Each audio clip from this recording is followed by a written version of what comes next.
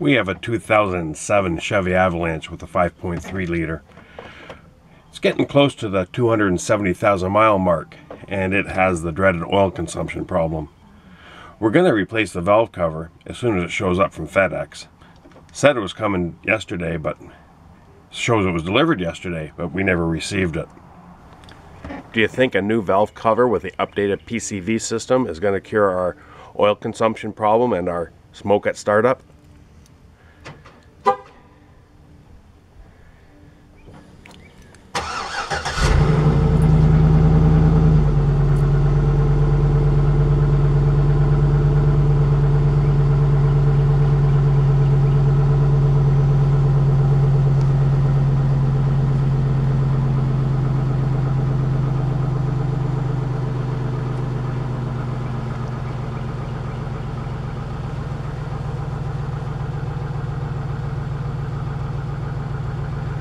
Well, I hope so, because it's kind of embarrassing to start this truck up in a crowd. We finally received our valve cover after FedEx dropped it off at the wrong address. Lucky we have good neighbors, and one of them dropped it off at our door. This is the updated valve cover with the updated PCV system. This here hole's a little different from what I'm seeing online. We'll take the other one off, compare the two. This came with gaskets and bolts and all the seals we need, so it's ready to bolt on. And there goes my cloud of smoke on startup.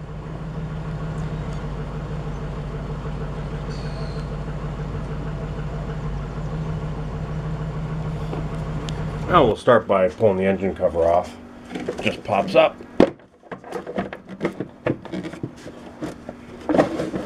And slides out of the way.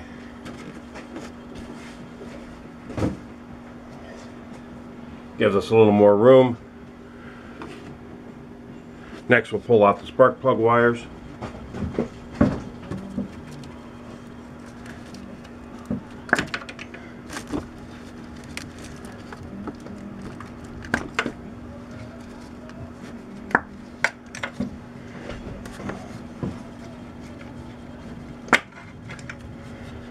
And with a 10 mil socket, we'll pull off the rack of coil packs.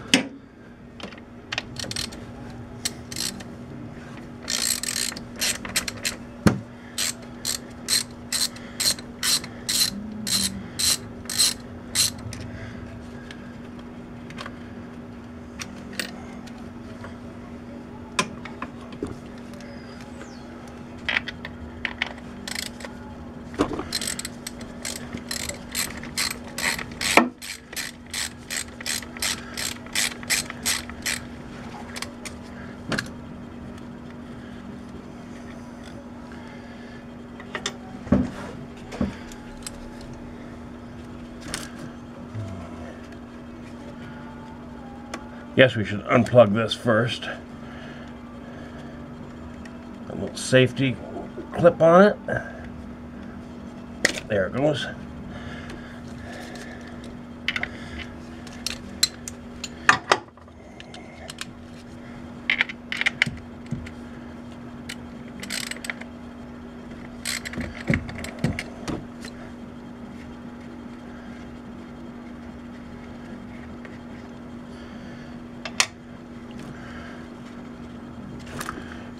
Two more.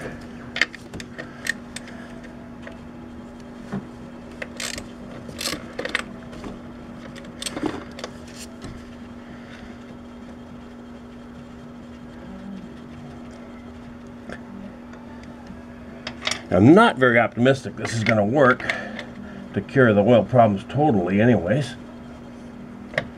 It's quite heavy oil consumption for just a faulty PCV system, I think. Be nice if it did work completely.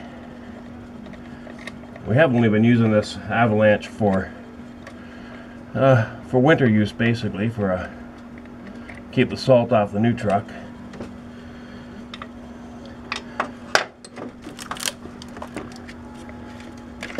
Alright, that comes out just as a unit then. As you can see, we'll set it aside.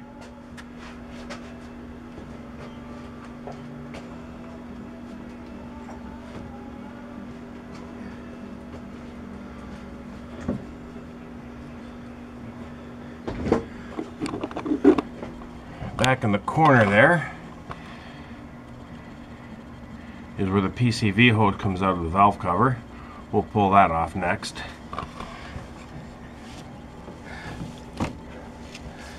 And there is oil coming out of there. As you can see, there's a little bit on the glove now, so I guess that's a good sign for that being faulty, and this may be a fix. We'll pull that hose off the top too and get it right out of the way. Yeah, it's wet. Might work, I guess.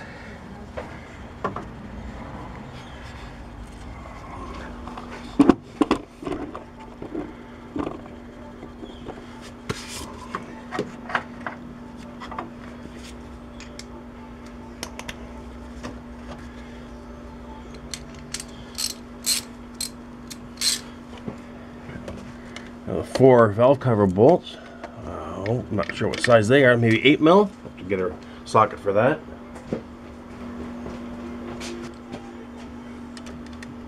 Yep, 8 mil it is. Midget drive.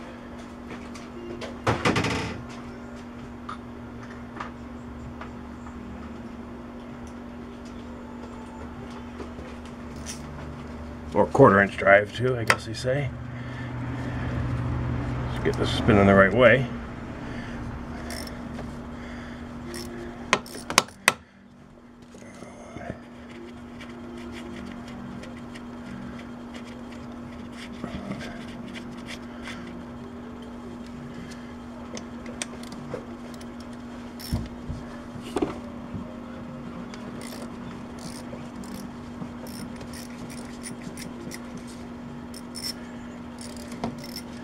I can't see much with my arm in the way, can you?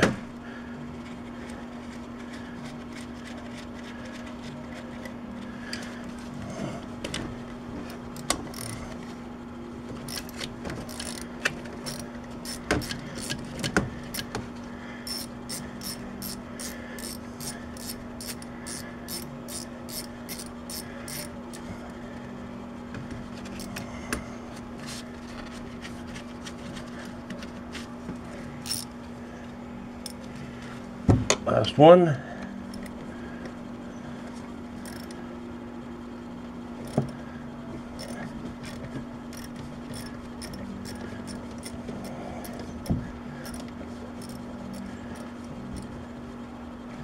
I'm kind of curious to see how much sludge and crud is going to be under the valve cover with almost 270,000 on it.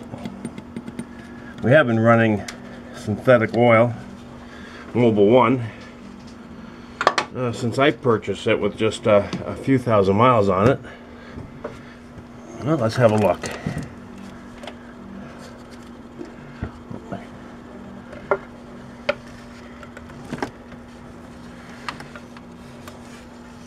Well, that's fairly clean.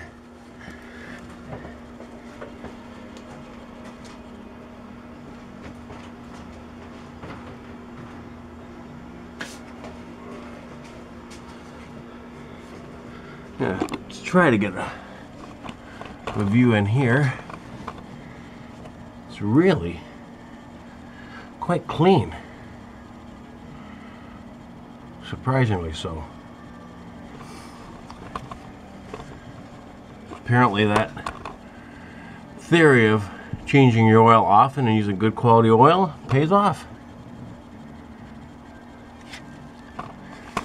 We did buy the GM replacement part. We didn't buy the cheap Dorman junk. Not sure if the quality of the Dorman stuff, most of it's junk, so I try to stay away from it whenever we can. Especially when the GM part was about the same amount of money. GM was made in Mexico, but then again, so was the old one as well, was made in Mexico. A matter of fact, the VIN on the truck starts with a 3, so it came from Mexico too, the whole thing did. So there's your old PCV hole right here, and the new PCV hole in the PCV hole in the new valve cover is in a different location and slightly shielded. This one also has some holes down in here as well, 2 of them, that this doesn't have. It does still have the same weep hole here down here, both about in the same location. So we're ready to bolt this on. We will get that done and run it around and see if it cures our problem. Pretty straightforward so far.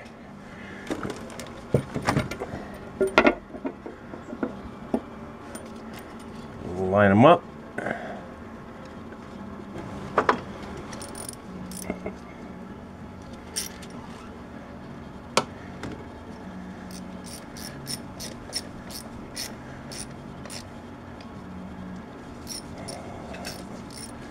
There is a torque spec for these. I will look it up and we'll do that.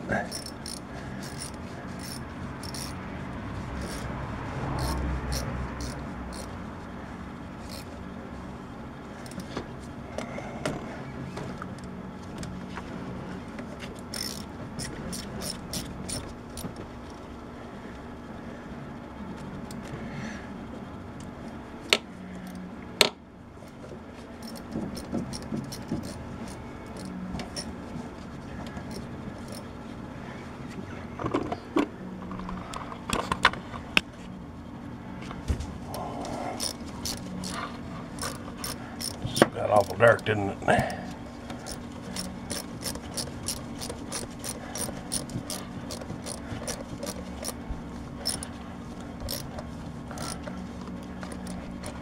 Alright, we'll look up the torque spec.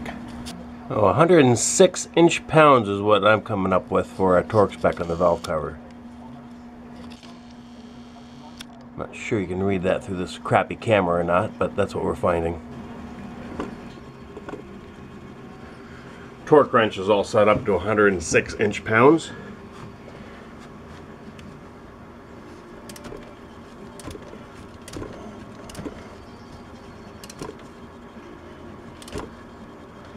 Just snug them all down a little first.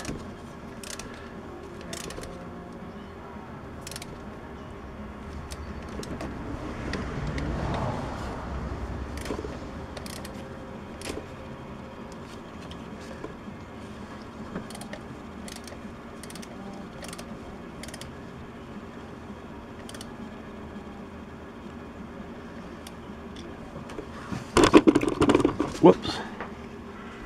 Knocked you around there.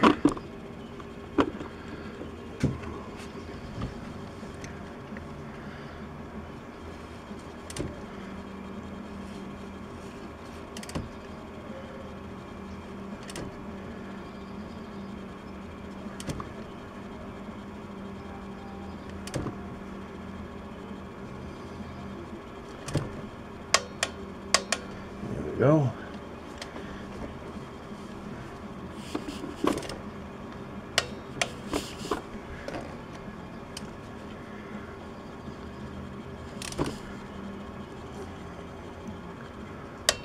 Feels a little tighter than you'd expect. There, we're done. Put the coil pack back on. This has been a pretty quick, easy job.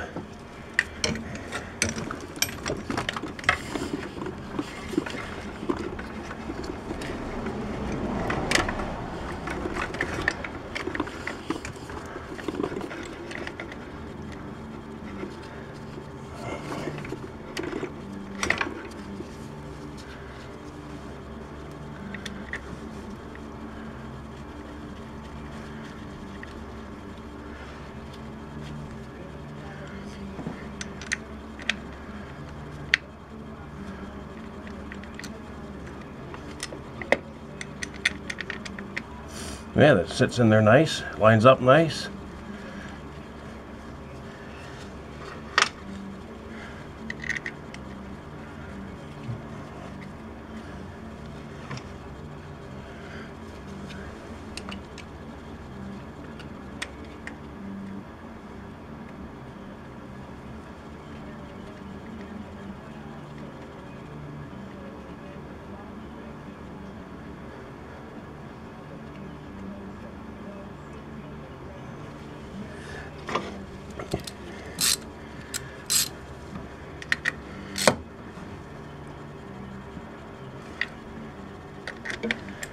Snug these up good, not overly tight.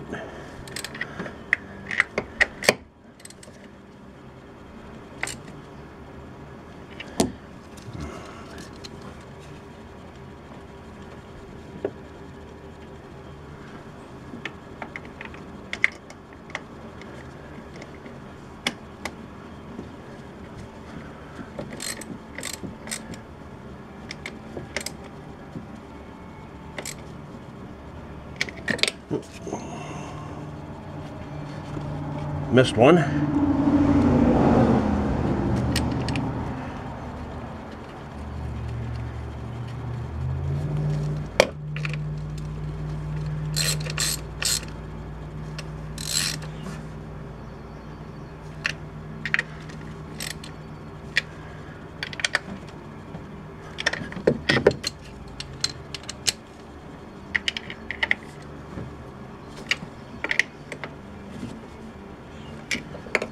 Alright, looks good.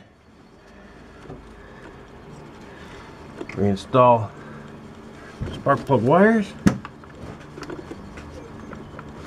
Make sure you feel a little click.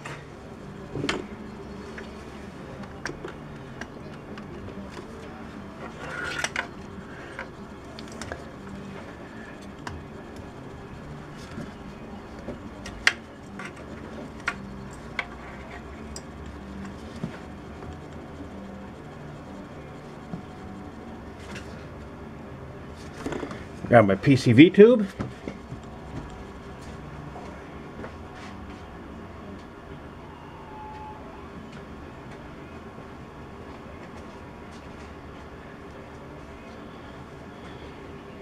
Now we did replace this little rubber hose here on the end. The old one was just starting to crack a little. So no use putting that back on.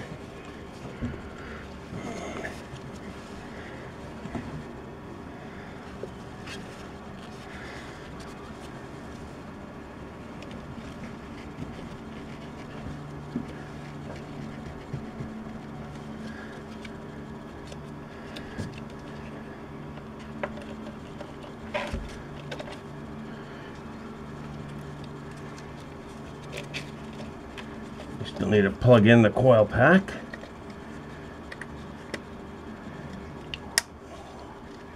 And it's got that little clip for it doesn't come apart.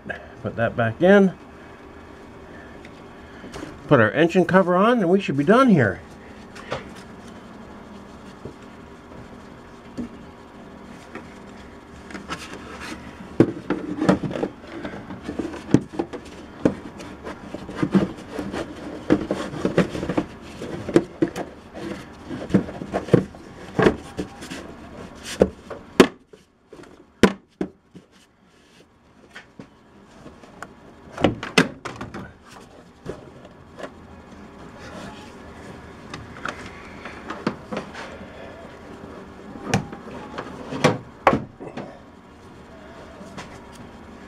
One thing that's happened to me in the past, when I put this engine cover on, it pinches one of the coolant lines there. It's probably hard to see. There, I hope you can see it now. I've had the engine cover off a few times, and every time I put it back on, it seems to collect that hose there. So just, if you're doing it, just to make sure that it doesn't, because it will cut off the water supply to your heater core.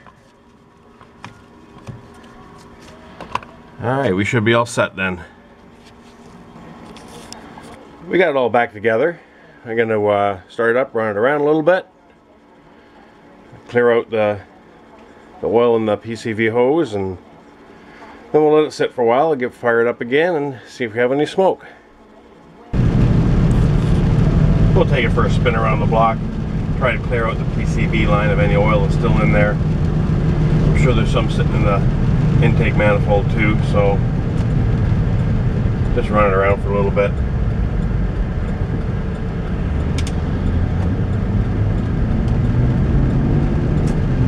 Still pretty skeptical that just the PCV system could be causing so much oil consumption.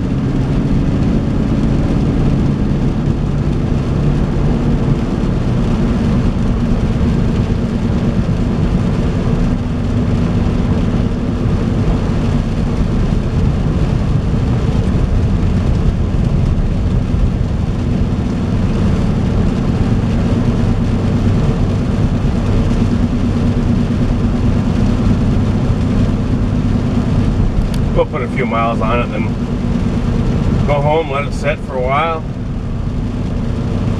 and and then fire it back up and see if we have any smoke.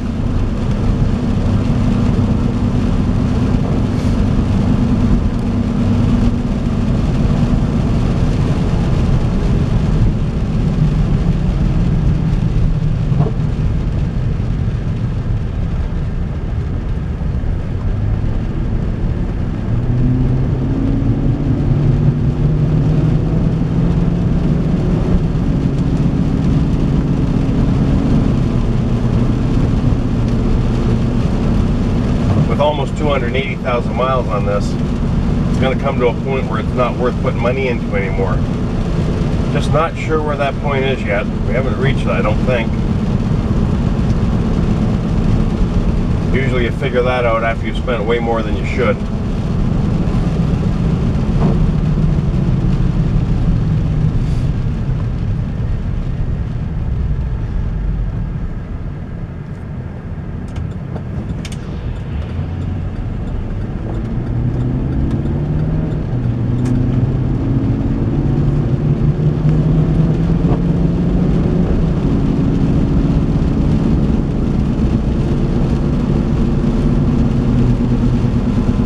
Like I said earlier, this has just turned into a winter vehicle for me. I bought a Silverado a few years ago and basically park it for most of the winter, unless we're doing a long trip somewhere where, you know, you want a little more reliability than this has. As far as back and forth to work, I've been using this for the last few winters. Living in the Rust Belt, they don't seem to last too long unless you undercoat them, which we have on the Silverado. We never did on this. Never thought the engine would last long enough to make it worthwhile, but I guess I should have. It is getting pretty rusty underneath.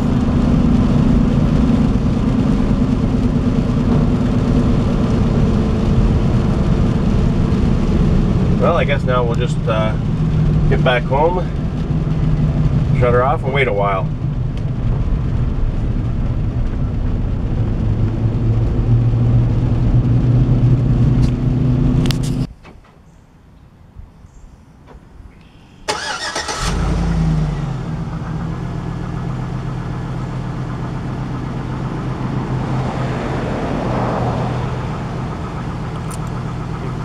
Well, I'll be damned.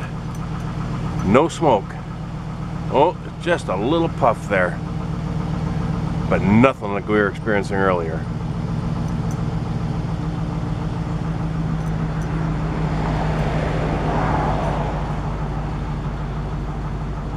That might have just done the trick.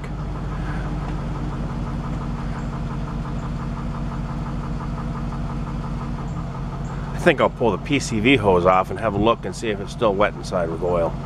I'm really surprised this worked. Hey, we'll pull that back off and take a look.